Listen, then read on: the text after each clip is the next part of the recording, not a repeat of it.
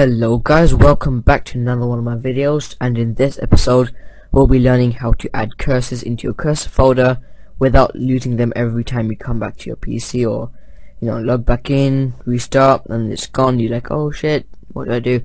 So normally I guess you would go to search, mouse, go to pointers, go to browse, find wherever you saved it and open it, apply, and OK. So that's what a basic person will do. That's what I did, and but every time I did it and went back to it, it came back to my PC. It was disappeared, and then I had to just stick with my normal cursor. But now I found a way on how to prevent that from happening. So all you have to do is go to your local disk, C drive. Sorry, got a drive through. Go to Windows. Go to oh shit, not there.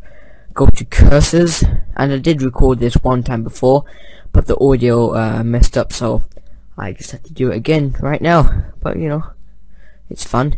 So just drag in all your cursors, or specific ones if you want, and then you're done basically. So all you have to do now is go to mouse, then go to pointers, then go to browse, and then you find all your cursors here.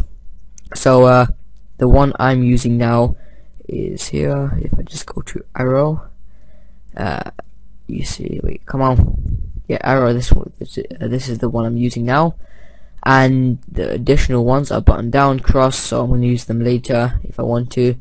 And that's pretty much it, guys. I hope you enjoyed this video. Please like it if it helped a lot, leave a comment if you want anything else, and subscribe for more content in the future. So thanks guys for watching, and you are awesome, all of you.